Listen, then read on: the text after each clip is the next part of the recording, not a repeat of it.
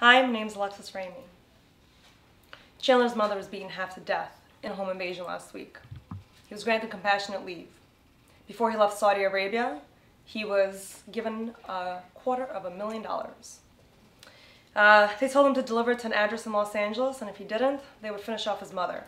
He was an easy target, only child. Local informant tipped us off. Chandler agreed to work with us. On his way to the drop, though, someone took a shot at him. Kid got nervous. He tried to get home to his mom in Virginia. He only got as far as DC. Not just about a dead Marine? Nope. I think it's tied to an arms deal we're working on over there. We want you to liaise with them. Pick an agent to go with you. San Diego? Los Angeles. OSP. She's still the agent in charge? You got a problem?